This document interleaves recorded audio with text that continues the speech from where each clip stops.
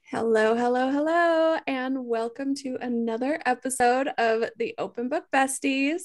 I am your co host, Misty Walker, And I am Webster. and we are romance authors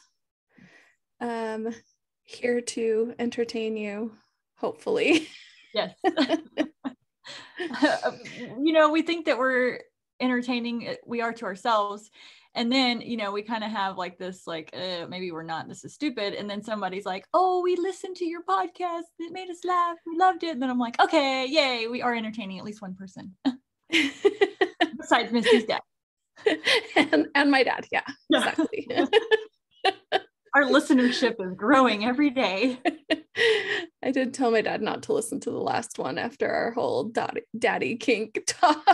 What did he say? Okay. Yeah, he said okay. I told my mom too. I was like, don't listen. I don't know if she listens anyway, but that episode, please.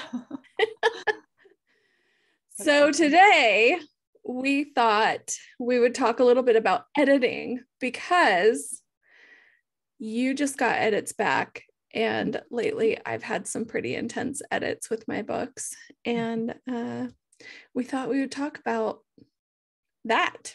Right. Because, well, first of all, my friend Lilith the other day said, it was like a week ago before these edits came in, and she said, you're working on some edits, and it was for a different story. It was like a little short story. So it went really quick. And I was like, oh yeah, I did them. And she's like, already? And I'm like, yeah, when you've been writing a million books, you kind of like have this down to a science. And she was like, okay. So she's like, wow, that's cool. Hope I get there that way one day. And I was like, yeah, I'm all on top of the world. Feeling cocky about yourself. Yes, I was. And then I was like, yeah, I write really good stuff, but anyway. And then, I got edits back from Triple Threat, which Dangerous Press did a different editor than I was used to. And I got some intense edits back. And I was just like, oh my gosh, I suck. Like I was like, how terrible am I? Like, oh my gosh. And edits that normally take me like a day of working hard on it took me like 3 full hard working days, and I was about to pull my hair out at the end of it, and I was like, this is just insane. But it was all stuff that needed to be done, and then it made me question all my other books. Yeah. Do you get embarrassed? I get embarrassed when I get my edits back. I'm like, oh my gosh, that was so stupid. I'm so humiliated. She must think I am such a hack job. Right. Well, and then there's like questions like, I don't really understand why she would do this. And I'm like, oh, I don't either. Why would she do that? Like, oh my God, I'm so dumb. Why would I make my character do this? Like, and the whole time you're just like, wow, okay. And I don't know. It was good to have that edit, because it really like, knocks you down a few pegs mentally. So you try harder and you work harder, and everything that, and it's not to say certain editors are better or worse. It's just everybody's different, and they see different things, or they're looking for different things.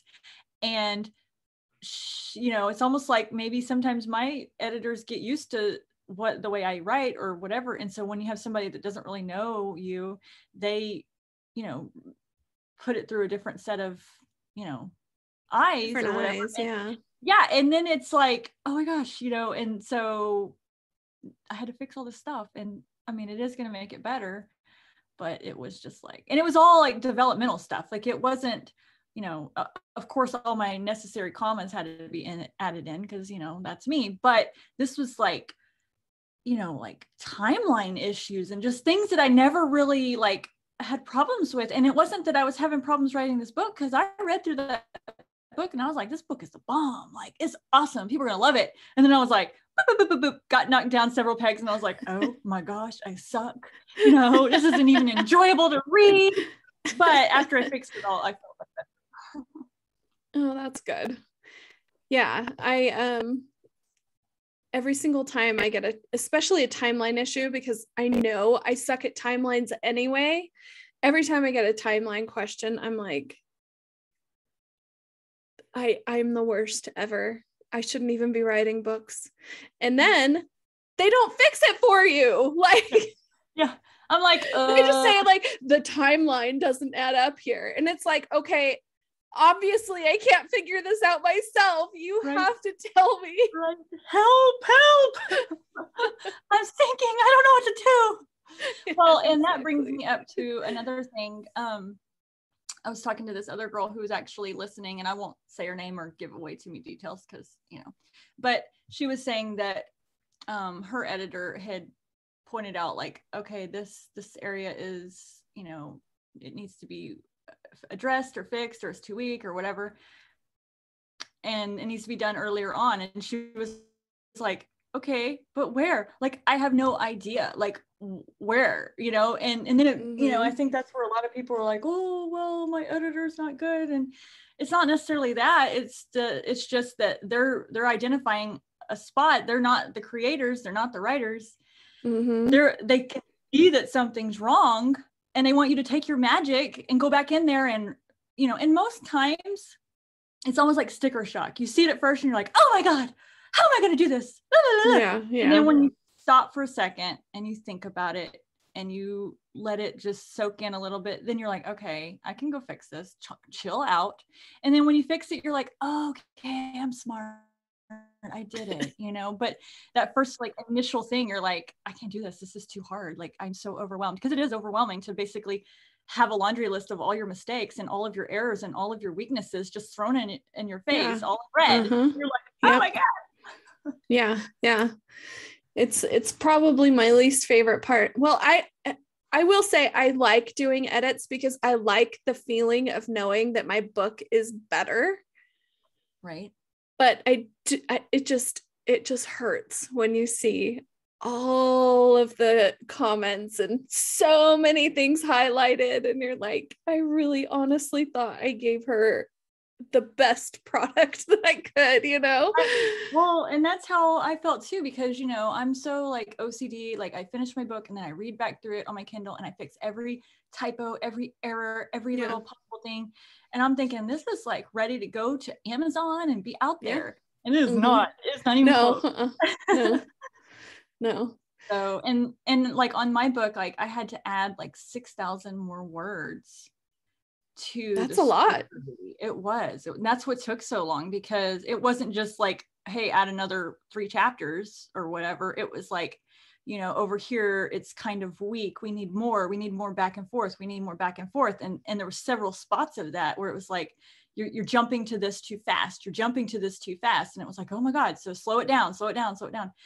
And as somebody who writes very like concise and likes to just move along and not, linger in areas too long, I kind of just do it across the board. And there are times when it's like a very, very emotional moment or a pivotal scene that does need to be drawn out a little bit more. And so I have to face the fact that, I can't just whiz on through the whole thing. Like, I have to slow it down in some parts, and you got to add a lot of banter and back and forth and, but on the flip side, sometimes when the editor gives you a compliment, oh my God, it's the best thing in the whole world. You're the best person ever. You're like, I'm amazing. Like, especially if it's like one compliment through the whole manuscript or whatever, you're like, I'm so amazing.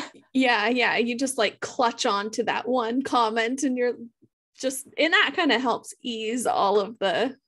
Well, and the one the one compliment that she gave me on, well, not she gave me lots, but there was one that really stood out to me. And she said that I'm really good at dialogue and weaving in backstory into the dialogue where it's not an information dump and it sneaks in there and you reveal the story or whatever. And I was like, yeah, I'm good at something. And then as I was adding in those extra, back and forth, which were a lot of them were dialogue. And I was like, look at me go. I'm amazing. She said, I'm amazing at this. Look how amazing I am at this, I'm going to prove her right. Right. She's going to be so proud of me. Yes. I think that all the time. Whenever I add something, I'm like, oh, she's gonna love this, like I'm writing the book exactly for my editor. Exactly. Well, I had a book like a long time ago, Dirty Ugly Toy, and I thought it was really good. And the editor did some deep developmental stuff in there that I wasn't expecting, you know, because by Dirty Ugly Toy, I had written quite a few books. So it hit me out of like left field. And I ended up adding 11,000 words to that book.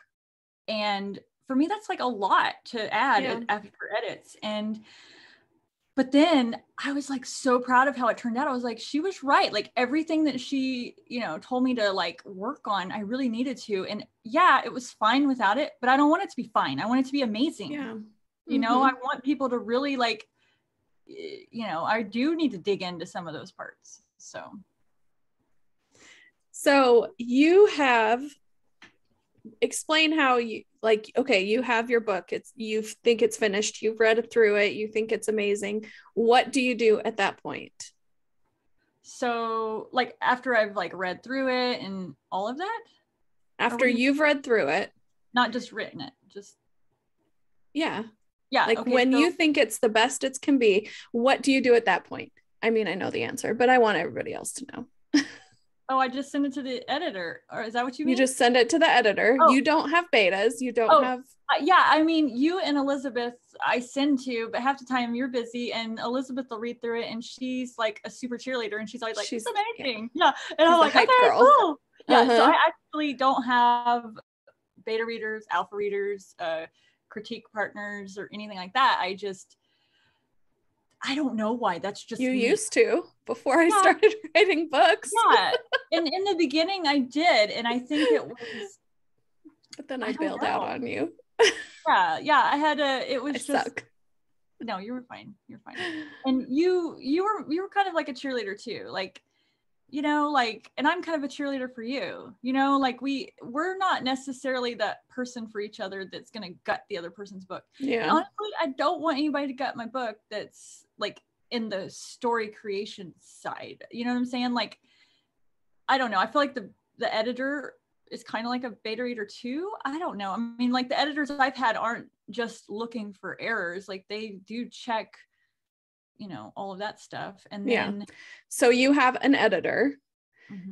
After you get done with your edits, do you also use a proofreader?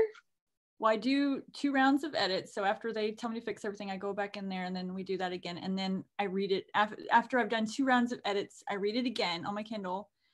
And because even still you miss like a typo or 2. And then I'm like, this is amazing. And then I send it to my proofer friends. And I have 3 of them that will proofread it for me. And they're all eagle eyes. And, but one of them is like very particular. And so she notices things like, she'll say, is this an Oklahoma thing? Or is this like, I've never heard of this saying before. Yeah, if it's like, regional or whatever. Yeah. And I'm like, yeah, that's a Christie thing. Like I say that. My character is living in New York. He does not need to say that, you know? And so it's not the same as Oklahoma. And so she feels good about stuff like that. And she kind of like overly picks at things, not necessarily typos, just little things that, and it's good. Like it may, and not, I don't change everything she says, but she makes me take a second look at it. And then I'm like, okay, yeah, maybe if that's bothering her, it's going to, you know, bother the reader. Other people, yeah.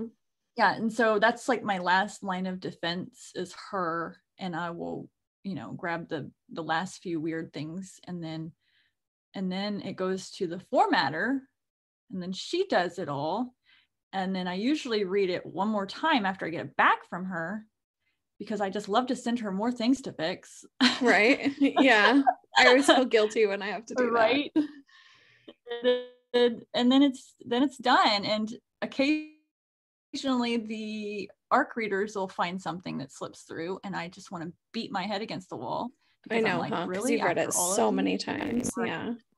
And then occasionally it'll even make it past all them. And then it'll be a reader who bought it and been like, did you see there was this typo there? And I'm like, kill me now. So you gave me a really good piece of advice after the very first book that I wrote, and I got my edits back and I was feeling like a bag of shit. And some of the things that she was telling me, I was like, I don't know about this. And the piece of advice you gave me is just because the editor tells you that it's wrong or it should be fixed doesn't mean you have to actually do it. Mm-hmm. And I still think about that every single time I'm looking through my book, and especially with Bexley's Biker, because Bexley was such a tough cookie. And whoever I had reading it was telling me that I should soften her up a little bit. And I just kept thinking, no, she's a bitch. Like, that's who she is, you know? And that it was your voice in my head saying, you don't have to, you know, take every piece of advice that your editor gives you. Right. So, right. And that's there. And you got to think about it this way, is they're on your team to help you. yeah. They're not someone trying to make you feel stupid. They're trying to make your book better. They're being paid to make your book better. And, you know, for the most part, you do need to go and fix a lot of the things that they're telling you, because it's sticking out. But then, you know, stylistic choices and stuff, those are just kind of suggestions. And I do, like, if it's, a lot of times I'll be like, I kind of really, I'm loving this part. So if I'm really loving it, I'm just going to keep it. Because for me personally, sometimes some of my harder, like, boundary pushing spots are part of my charm. So I don't ever want to like dull those down. So right.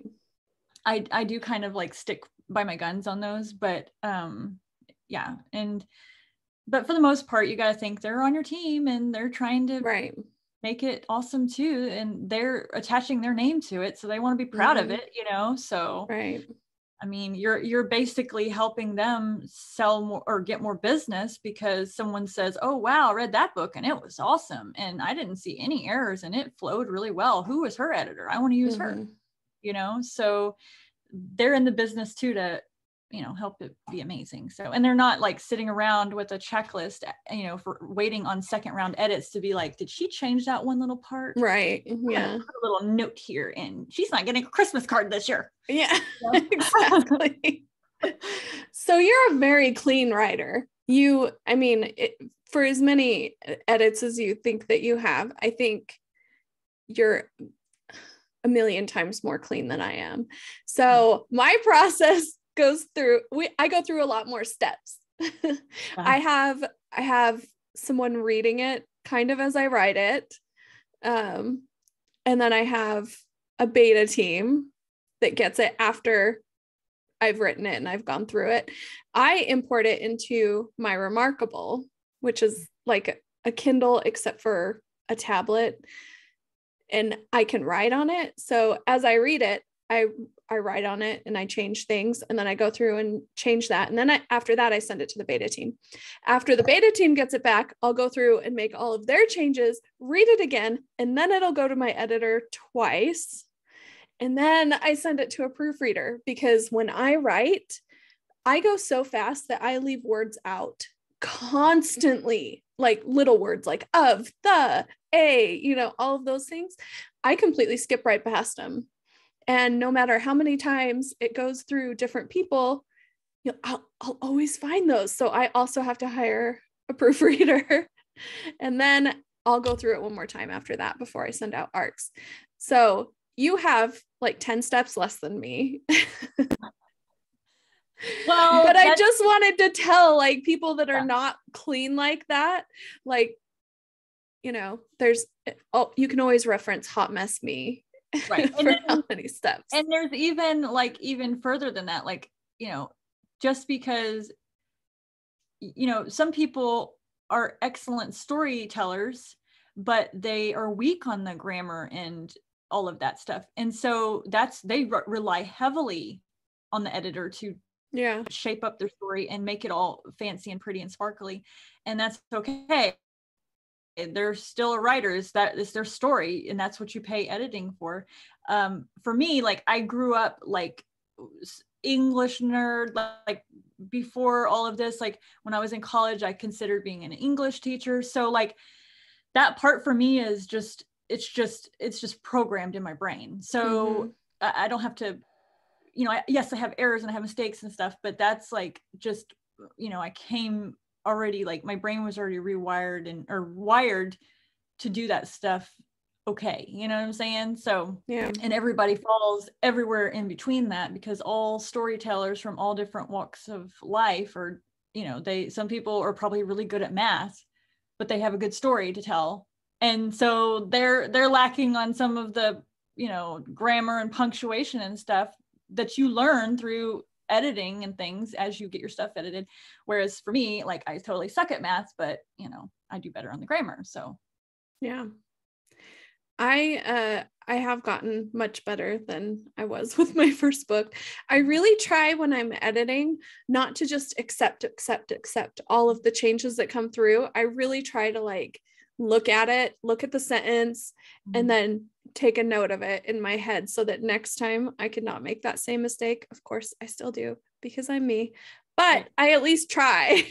I'm the same as you. But we're not, did you know, not everybody is that way. Some people just hit accept all and move along. And I am too much of a control freak. I need to see me too. What I need to double check that you put that comma in the right spot, even though I have no idea if that comma really needs to go there. But I will just decide when I get there. You know, I'm such a control commas freak. Are like such a nightmare to begin with. Let me just say that. Like, I will never understand commas. Yeah, ever. I mean, I understand about 60% of the time. You know, I like when it comes to dialogue and stuff, I've got that down pat. But when you've just got like this long old sentence and there's like a bunch of commas thrown in there, I'm like, ugh. Yeah. And my husband's over here in my ear going, you put a comma whenever you take a breath. And I'm like, sometimes I don't take a breath. I talk a lot. I do it all in one breath. You know, and you can say a lot of words in one breath. Let me just say that. And he takes a lot of pauses when he talks to like let you feel the emphasis of his words. So his stuff's probably littered with commas. We'll just start calling him the comma king. Yeah. I don't know what I am.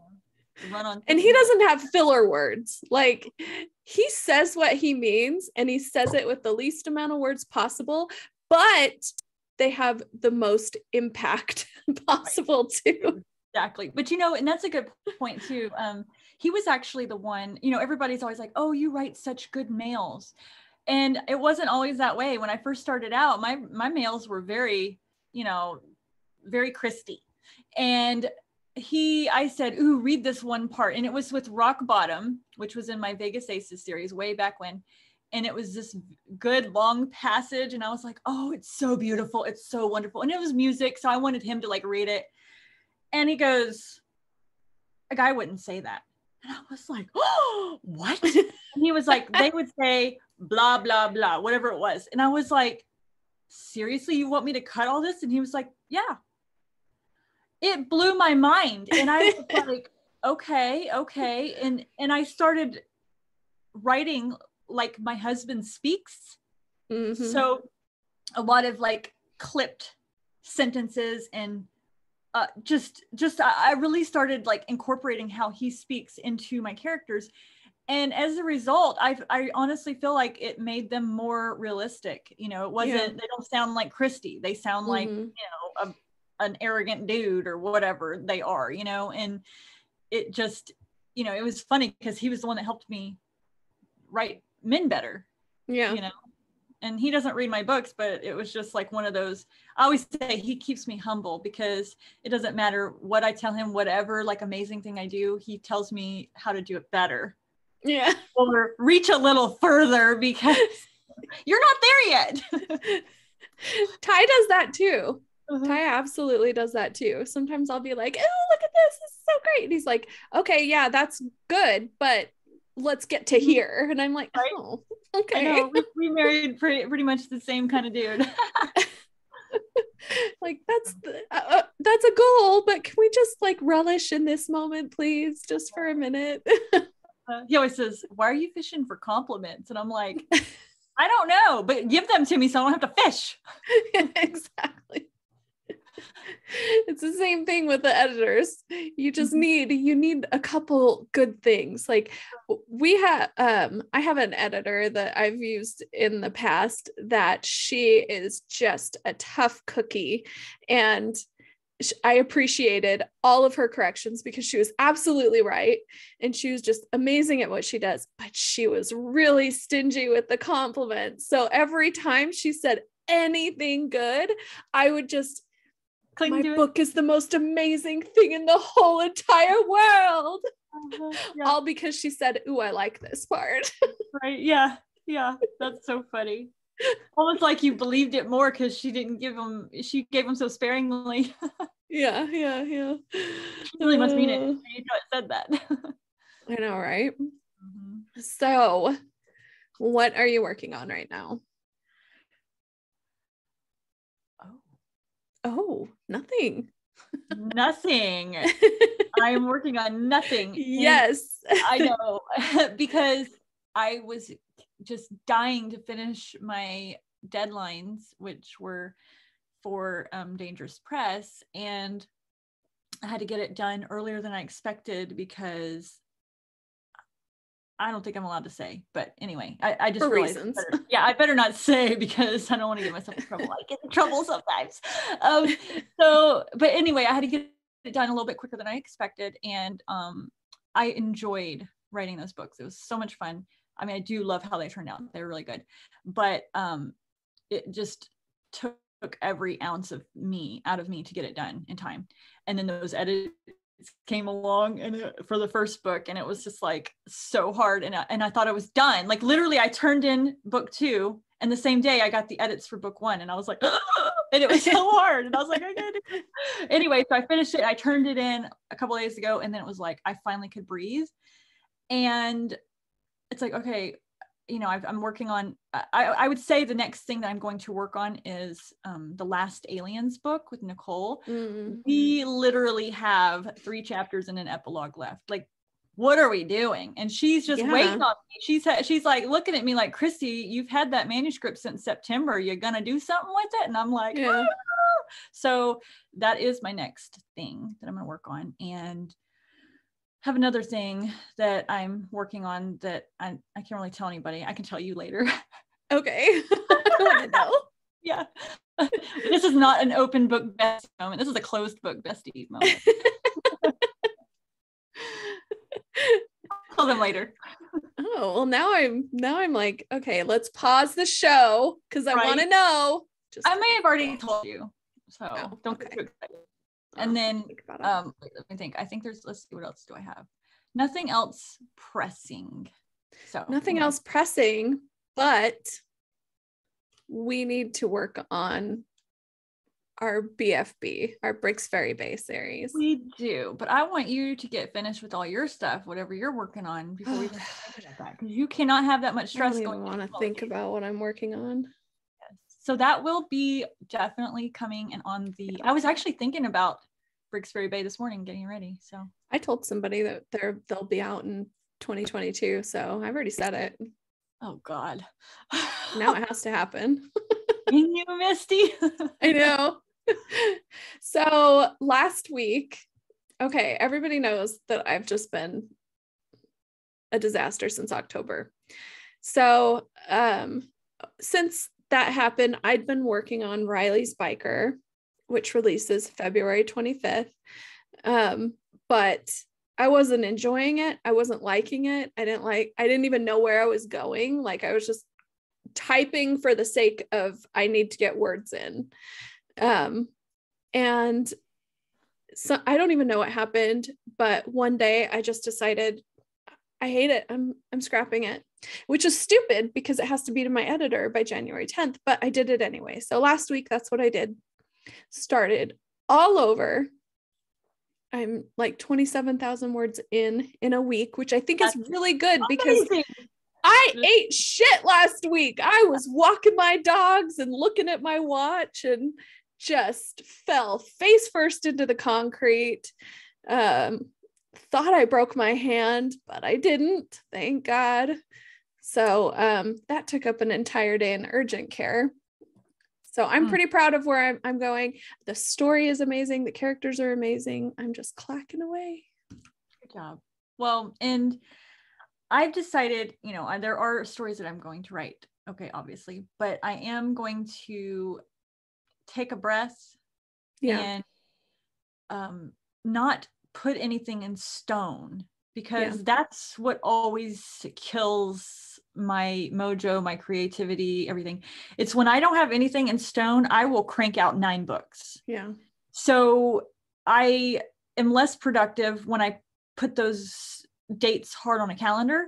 So, you know what I'm saying? So I'd rather just like, you know, I finally cleared off my schedule to where I can just let things happen organically and right from the heart and all that. And anytime I do that, I come up with something really magical that's people just go nuts over. So I'm trying to give myself space for that, you know? Yeah. And I feel like it's important because we start off writing that story that's just calling to us. And then we have all these other stories, and then we start making promises. And then next thing you know, we have ourselves so planned out for the next 2 years, and people are waiting on that because we've told them, or, you know, in our brain, we have it set that way, and we're, you know, holding ourselves accountable to it.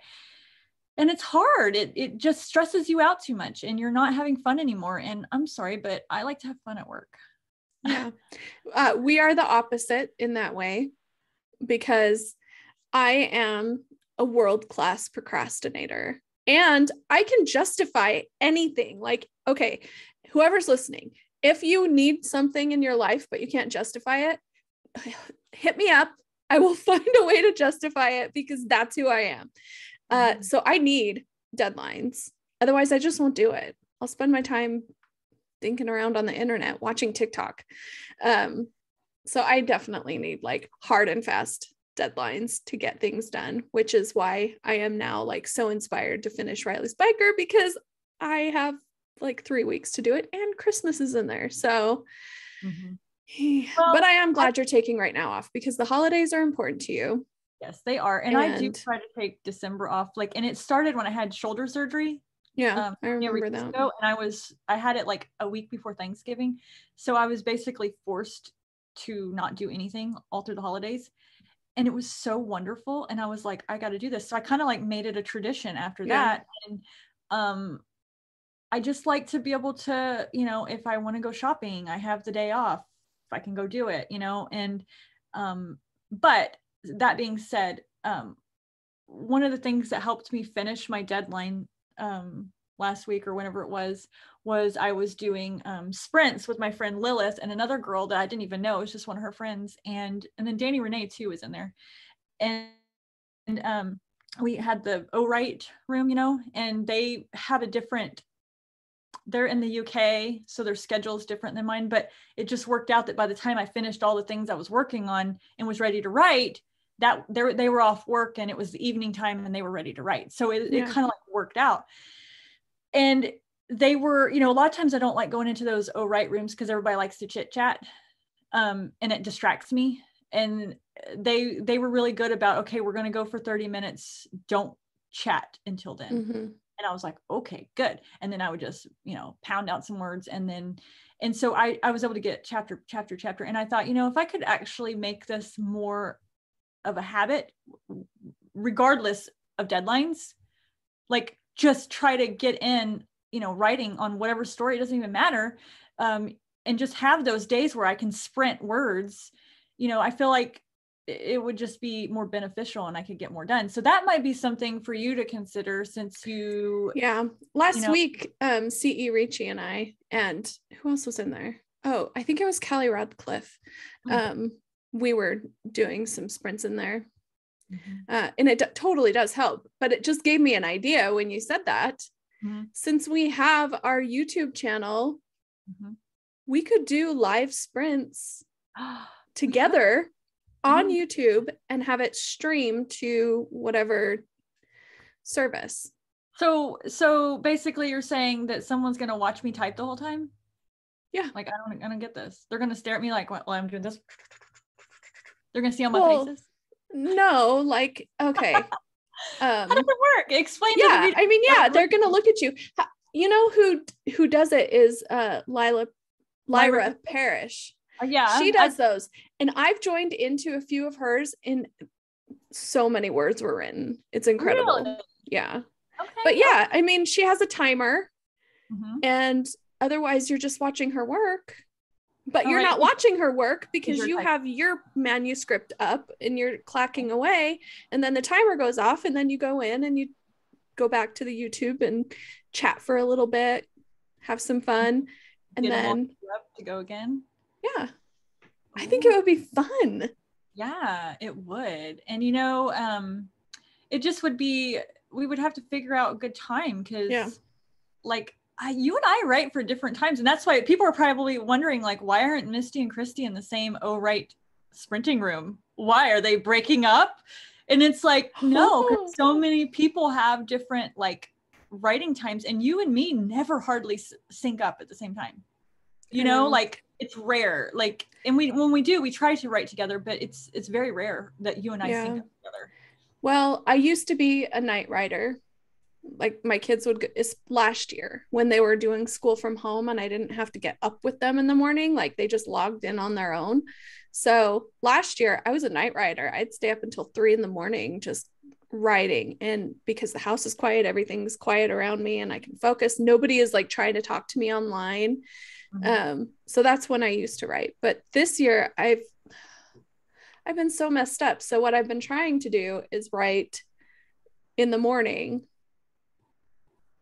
but my brain just doesn't wake up until like midnight. Well, see, and I'm a night owl. Yeah, well, and I am a night owl, but at night it's like I don't want, it's kind of like with my weekends, like it's almost like my brain has gone on strike and I want time for myself, even if that time is staring at the wall. I'd rather stare at the wall than do anything else. And my brain goes on strike. But for me, I like to get up in the morning, like on the days, like, and I'll sprint in the mornings, like on Tuesdays or Thursdays or something, and get a few hours in. But then a good time for me to sprint and I get a lot of words in is actually like around the 4:30 time, just right before dinner. And my daughter gets home a lot of times and she'll be ready to go play her video games or whatever. So she's like out of my hair. And that's when like Lilith and them, they're what, 5 or 6 hours ahead of me. So it's evening time and they're writing because their husbands have already been fed and, they're in bed or watching TV or whatever. So they're able to sit down and write. And so it's like a good time. So I've been doing that too. And then also, my friend Xavier Neal, we try to, I love her. I know, me too. She's so sweet. We try to have, she is so sweet. I'm telling you what, she motivates me and checks in on me. Like she's a good friend and like make sure I'm doing okay. And it makes me feel like a terrible friend because I'm not good at doing that with people. Like there'll be times that it'll be like 5 PM. I'm like, I wonder if Misty's alive. Like, you know how it is. I know we suck at that. Both of us do. We do. But like, she'll check on me and she's like, well, how are you doing this week? Are you getting lots of words in? And I'm like, oh, thank you. You care about me. And so, but anyway, she and I do a lot of Tuesday, Thursday, sometimes Wednesday morning writes because she's a morning person. So a lot of times after I drop off Avery at school and I get home and it's like 9 o'clock, she's ready. She's been up for a couple hours and then she's real good about, well, I need to take a break and go take a walk. And I'm like, oh, we got to take a break to walk? Oh. Like what? She's like good about like mental health, like don't just go to your computer. And so she'll be like, are you going to get up and do something? And I'm like, I guess I'll go climb the stairs for 10 walk minutes. The stairs. Yeah. Because, okay, I have to interject here. You have trainers that are trying to get you fit. It ain't working. Okay, kidding. You have exercise equipment in your garage that you won't use. Nope. And you have like a neighborhood that you could walk to get your daily exercise, but you won't go outside. So instead, you climb your stairs over and over and up and down, up and down, up and down, up and down, up and down, up and down. And then the dog likes to sit at the very top. So I have to climb all the way up to like the 12th step, not the 13th or whatever. And the other day, Holly, my sister, was like, you got to do the stairs. And I was like, okay. And I started doing the stairs. She was like, Chris, you have to go all the way to the top. And I was like, the dog is there. Okay. And she was like, so you're not even doing the full stairs. You're like half-assing the stairs. And I'm like, it's still stairs. That sounds like Holly. Well, and then the trainer ladies, they were like, now listen, you've got to get some exercise in. I was like, I'm too busy. And the girl was like, and we got on a phone call, and I said, I'm too busy. She said, you're too busy for your 30-minute workout. And I said, yeah. And she said, well, that's funny, because you weren't too busy to take this call, and we've been on the phone for 30 minutes. And I was like, oh, she called me out. And I was like, you're right. She said, well, why don't you do 5 minutes of stair climbing? And I was like, 5 minutes? She said, yeah, while you're on this deadline, make it a daily challenge to do 5 minutes. And of course, 5 minutes, I've got to be an overachiever, because that's my brain. And I was like, I'm going to do 10, even though it's still not 30 minutes, but in my brain, I doubled it. And so I did my 10 minutes on the stairs every single day. And I would tell her, and she'd be like, go Christy. And I'd be like, go me. And so I got to the end, and my deadline ended. And I completely forgot that I told them when my deadline was done and everything. So then I wake up on a Monday morning after my deadline, and I get ready to climb the stairs, and I open my little app to get the stairs, and it's like 30-minute cardio workout. And I was like, what? What is this? They are so good about trying to hold you accountable. And I was like, oh no. And I was like, trying to do this. And I was like, this is terrible. I was like, what excuse can I come up with now? I think the stairs are so much more difficult than taking a walk. So it just blows my mind that you choose to do that, because I climb my stairs up and down. Like today is laundry day, so my ass is up and down the stairs 18,000 times. And I'm like, I just keep thinking every single time, Christy chooses to do this. Why would I want to go outside? Like seriously. And that's what my little trainer lady said. They said, well, you could go take a walk. And I looked at her and I said, I'm not going to take a walk. And she's like, oh, but it's no longer summer. I know you can't handle the heat. And I said, yeah, I don't like bugs either. And she was like, well, and I said, or the sun. I don't like the sun. Or the wind. Like, or yeah. And I was like, and the wind. And also like people wave to me or say hi. And I don't want to say hi to them. Okay. And I said, so I'm just gonna be real honest. I'm not gonna walk outside. And she was like, okay, then you need to do the stairs. I was like, okay. And she kept saying, get on the Bowflex. And Holly was listening to my phone chat, and because it was on the Zoom, and Holly was over here and she's sniggering over there. And I was like, and I was like, yeah, I'll do the stairs. And the lady's like, and the Bowflex. And I kept correcting her to stairs. And then Holly was like, why did you do that? I was like, I didn't get on the Bowflex. She said, does she know that you moved it to the garage? And I said, no. I'm like, I didn't get on that thing. What's funny is when you told me the story about how you got your dog. You have a dog, Blue, and she is like round and looks like a potato. But when you first got her, she expected to like go outside and go for walks and go and do things, and she'd wait by your front door, and you guys just had to train her like, we don't leave the house. Yes. Blue, once you walked through the door, like, this is your home now, get used to it. This is what we call the Webster way. Yeah. So like when my grandparents come to town and they get used to, I'll make grandmother some hot chocolate. I'll bring them little snacks. I'll put them on a show. I'll get them a little blanket. We got to be cozy and just chill. Whenever they go to Holly's, it's like, we're going to go shopping. We're going to go to Walmart. We're going to go do this and we're going to go do that. And then we're going to make brownie houses and we're going to do all this stuff. And I'm like, no, not at our house. We're going to chill. Let's turn on a Christmas movie. We are not leaving this spot right here. Yeah, get cozy. Last time grandmother was like, are we going to go to the grocery store? And I'm like, girl, I already ordered the groceries and they're on the way. And she was like, I was like, this is the Webster way. I'm kind of the same, because my mom, she likes to go to the store. She likes to touch things. She likes to see different brands. She likes to, just do all of that. And so whenever she comes to my house and I order my groceries online, it just drives her nuts, drives her absolutely nuts. She wants to go to the store so bad. Well, and the argument that my mother-in-law always says is, she'll say, well, I really want to go touch the things. How do you know that they're not going to pick the bad produce? And I say, well, that's just a chance I'm willing to take. Exactly. I get funky bananas. Yep. Yep. And Well, then you bitch about it when you get it and you're like, oh, yeah, gosh, they funky suck. bananas. But doesn't change anything. You still order them next week. Well, and I stopped using Walmart because I felt like they just didn't care. But I used this place called Shipped, and they have like personal shoppers or whatever, and you can like save a person as your favorite.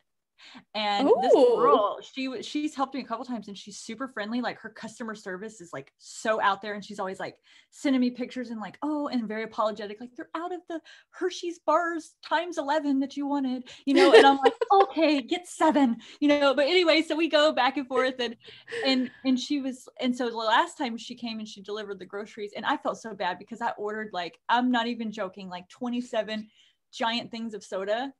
And like dog food and like, you know, the humongous thing of toilet paper and paper towels. So this, I thought she's not even gonna be able to fit this in the grocery bag or in the cart. Anyway, so she gets there and I open the door, and normally she drops all the groceries there, and then she texts me and says, you know, the groceries are on the porch, and she tells me how she arranged them, and then, you know, thank you so much, have a blessed day or whatever. And then this time I like opened the door and she was there.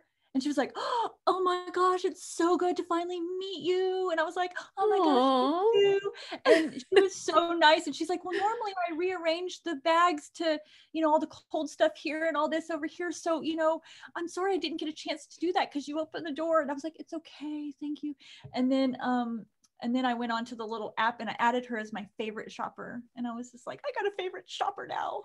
So what you're saying is now, on top of all of the other people you have working for you, you have a personal shopper. Yeah. It's also, I can work harder. Okay. That's the lie I tell myself. It's probably why I get anxiety when I'm not working, because it's like, crap, I got a whole army of people to help me because I tell them I'm working. So this staring at the wall thing ain't cutting it. You got people to pay. Exactly. That's so funny. So we are to the time, and I'm just realizing usually we talk about what we're reading and what we're listening to before we even like get on here. So that we're prepared. We didn't do that. Prepared? I'm not prepared. I'm prepared. I got my list over here and everything. You go first. Okay. So let's talk about audiobooks first. I am listening to a book called What If It's Us by Becky Albertalli and Adam Silvera. And I think Adam Silvera might have wrote that book called We Both Die at the End or whatever. Oh, yeah. But anyway, it's YA and it's really super cute and it's funny and awkward and it's and it's just like a meet cute kind of story, and I'm really enjoying it, and the narration's really, really good. So I'm probably about halfway through that one. And then eyeball reading on my Kindle, I got one that I'm actually halfway through right now that I'm loving, is called Soul Eater by Lily Mayne. And it's and it's between a human and a monster. Ooh. So, and he is basically, I don't know, sucks the souls out of humans or something. Anyway, he's supposed to be like a villain, like a bad guy, but he takes a liking to the main human character, and it's really good and it's so interesting. And I was telling you about this one a little bit, about the parts of the man that's different and how his anatomy like functions, and I'm just so interested in weird stuff like that. And so I was just absolutely loving like all the weird stuff that was happening in this book. So I'm reading that one, and it's really sweet too, because a lot of books are really sweet, and I like those. They're the way they're intimate with each other. I don't know, it's just sweet. And then I read a book called They Call Him Levity by Davidson King, and it is a story about a homeless guy and a mafia leader. And the homeless guy like works the corner trying to, you know, panhandle, or is that what they call it when they try to get money or whatever? And then they like give a portion to the mafia dude because it's like his territory. I don't really corner. And so, but anyway, this Levity guy earns a lot of money, because he's got this real just interesting personality and he's funny and people like want to give him money because he makes them stop and not just ignore him.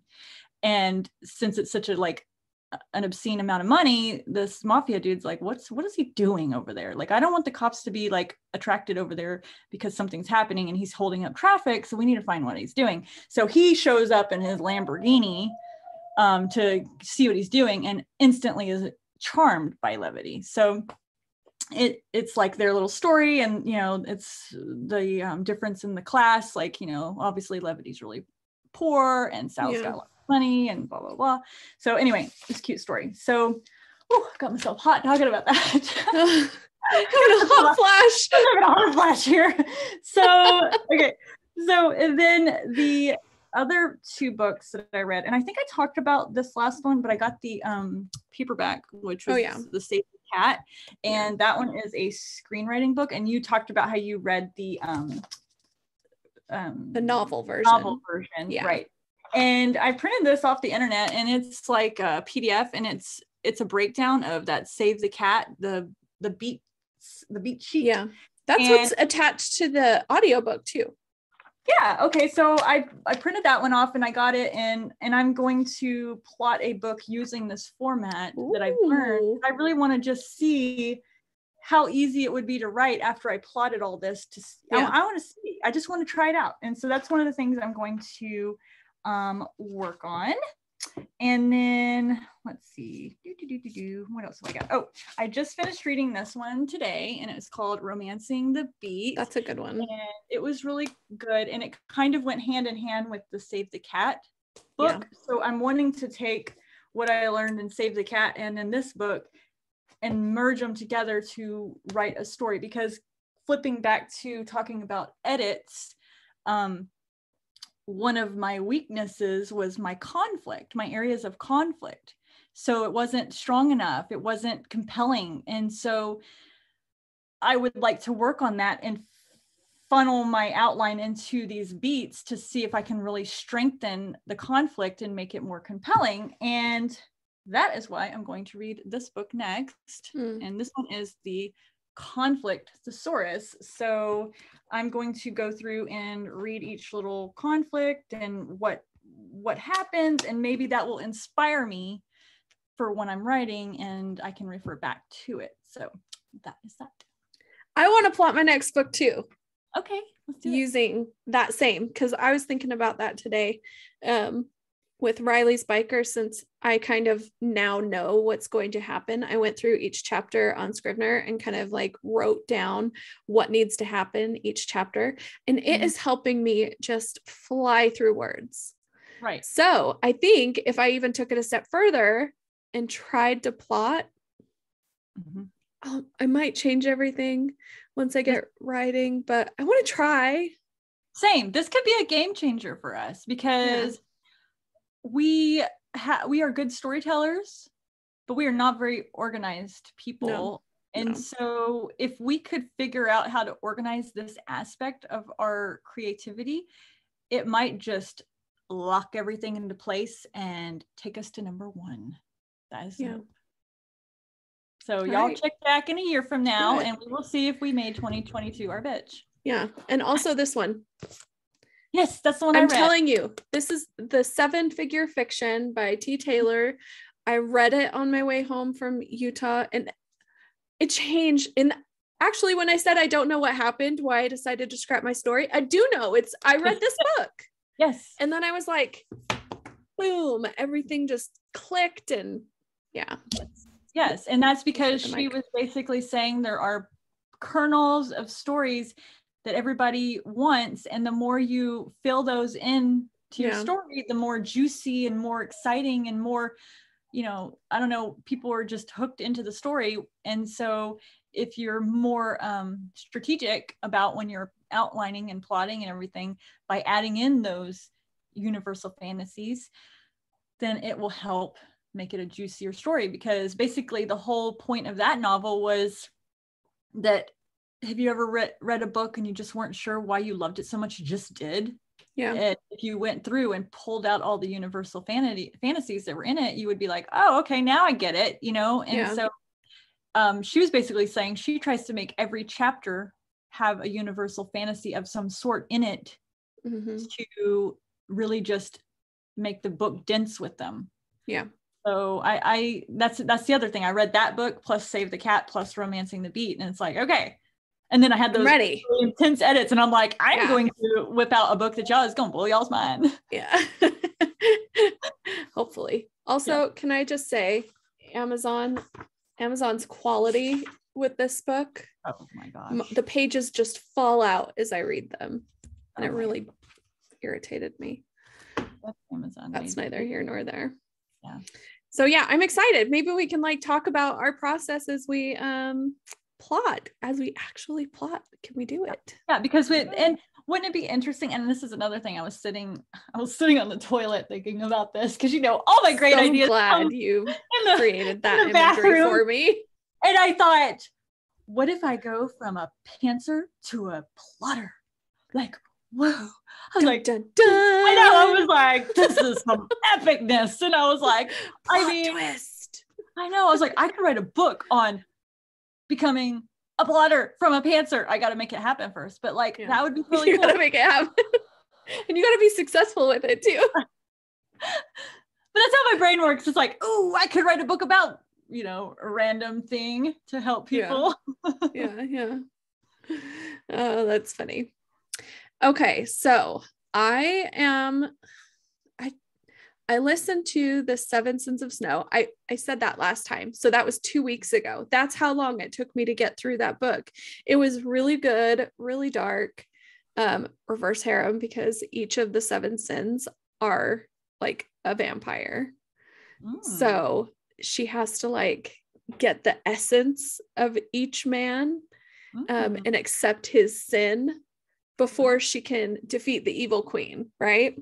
Wow. So there was a lot of her with each guy, and then there was a lot of her with all 7 guys. It was so smutty. It's probably the smuttiest book I've read in a really long time. Wow. I felt like every single chapter, I listened to audiobooks out loud from my phone.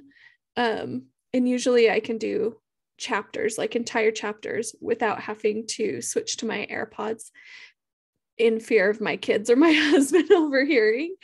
I had to have my earbuds in the entire time because every single chapter was so loaded with smut. So I finally finished that one. And needed a lot of cold water to calm me down. And my PA, Ariadna, she messaged me just randomly with this book, and she's like, "You're welcome." And so I was like, this is a sports romance. Why is she sending that to me? But I trust her. She knows what she's talking about. So I went and downloaded it, and I said, "All right, I've got the audiobook." And she's like, "Oh, that wasn't meant for you." I didn't mean to send that to you. I meant to send it to someone else. I'm like, oh well, I already bought it. So I've been listening to that one. It's by Ali Siz, and it's called Looking to Score, and it's really, really cute and sweet. And and actually I really love it. And the narrators are amazing. So I've been listening to that one. But then I kind of switched over back to Gianna Darling's Fallen Men series because I just can't get enough of it. I really can't. And now she has those alt covers with the females on them coming out, like the 7th or whatever. And I'm like, I'm just gonna go and buy those too. Yeah, I saw those today and I was like, oh, those are so pretty. They're so pretty. And I just love that series so much. And I haven't read the last 2 books. So they're now on audio. And I just decided I'm going to listen to the entire thing, start to finish. You go, girl. So that's what I'm doing. And I'm with Daddy Zeus right now. Which I just love him. Favorite. That is my favorite. He is so good. It's so yummy. That's still one of my favorite books to this day. And one of my favorite male characters ever. I know. And it's Zachary Weber that is the narrator.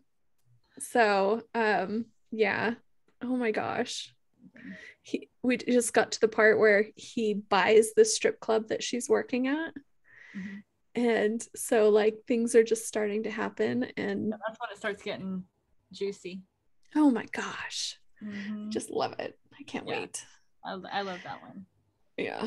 So that's what I'm doing. I'm not physically reading any books because I just haven't had time right now. I do all of my work right first thing in the morning. I'm at my computer by like 9 because I have to wake up at 5:30 for my kids. So after I get them off to school, I'm like at my computer and I just write and write and write and write until I have to go pick them up.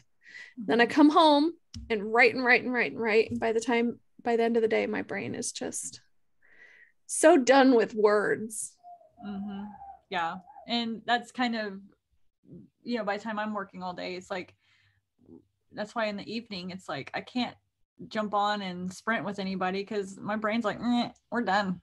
So I've been reading and doing a lot of just mindless scrolling on the internet just to, I don't know, just to chill for 3 seconds. Brain break. Yeah, for sure. But then I have this problem where I feel creative. Do you do that when you're in downtime and you start to feel creative and you're like, just chill. We're watching a movie. Yeah. You're like, but I could make a graphic, but I could outline the story, but I could do this. And it's like, no, you're supposed to be relaxing. Oh yeah, that happens all the time. Or especially if I ever am sitting in front of the TV, I just think like I could be doing something while I do that. Yeah. But totally. Yeah, it's more important just to like let your brain Yeah. take a breather. Well, and I went shopping the other day with my mom and my sister. And well, first of all, we went and ate at this called the Big Biscuit. And it was so good. It was so good. I'm telling you. What did you have? I had a big biscuit. Oh, a big biscuit. Yeah, I got this one that had like, it was like an appetizer. It had like cinnamon and icing and cranberries and pecans like all on it. And then that was the appetizer? Yeah. And then I know. And then I had like a breakfast thing. It was like some eggs and then with sausage in it and then some biscuits and gravy, which is really good there. Oof. And then some hash browns. And I took the rest home to Matt. But it was so good. And then I don't know why I decided we were going to eat that before we went shopping, but at least we walked it off. And but anyway, the whole time we were having breakfast and then we went shopping and we went to Barnes and Noble and like, all these fun places, Target. And you went to Barnes and Noble and bought the entire store? Yes, we did. And my sister she like basically cussed me out like, what? And I was like, I can't help it. And my mom was like, go girl, and I had a pile of things in the aisle in the anime section or whatever. And this guy, I set him down because there's too much to carry. And I walked to the end of the aisle to look at some books so I didn't have to carry the stuff. And he like makes a beeline like right over to my pile. And I said, excuse me, sir. And he looked at me and I said, that's my stuff. And he was like, oh, he was going to clean it up. I was like, do not clean my things up. These are mine. He said, I'm just too weak to tote them around. He said, do you need a basket? And I was like, yeah. So he went and fetched me a basket and I loaded all my stuff in there. But anyway, the whole time I was shopping, I completely just didn't think about work. I don't even think I messaged you or anybody. Like I just stayed off the grid and shopped and enjoyed myself. And it was such a nice break after all of those edits and working so hard, and I needed it. Yeah, for sure. And you bought the store. You showed me all your books and I'm like, did you leave anything left for anybody else? No, I bought tons of stuff there and I would do it again. I love that store. I don't ever really go into Barnes and Noble. If I go into a bookstore, it's like an indie bookstore, because I don't tend to read very many traditionally published books except for like craft books.